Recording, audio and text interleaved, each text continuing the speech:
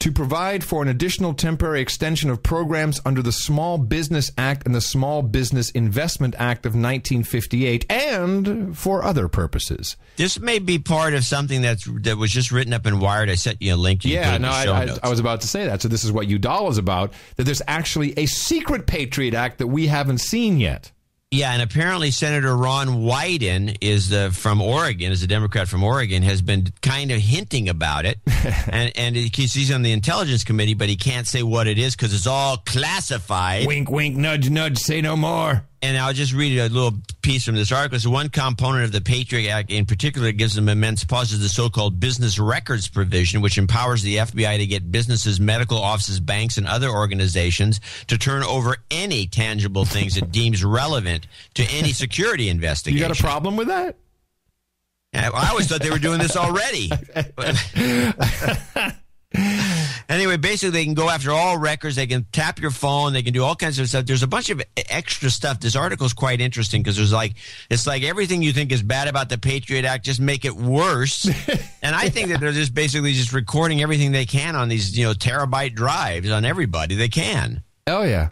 It's gotten even. But I mean, at first it sounds good because all about terror. Oh, we're going to be able to track some guy down. But once they get these systems in place, it's going to be about normal crime. You say, well, I don't know, is this guy a jaywalker? I don't know. Let's check him out. Let's follow his. Look at that. There's $100 we can collect.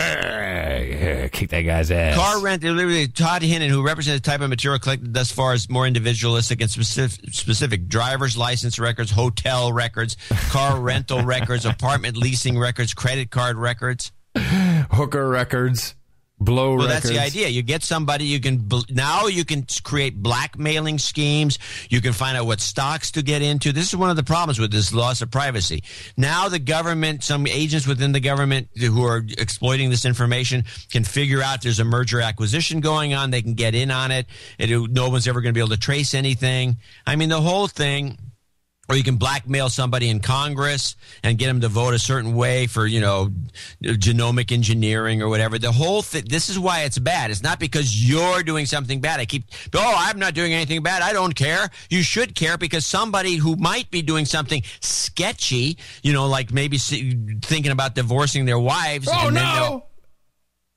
And then the next thing somebody finds out about it, and then blackmails them so they vote a certain way, and that way they vote hurts you, the members of the public. That's the problem. If you see something, say something.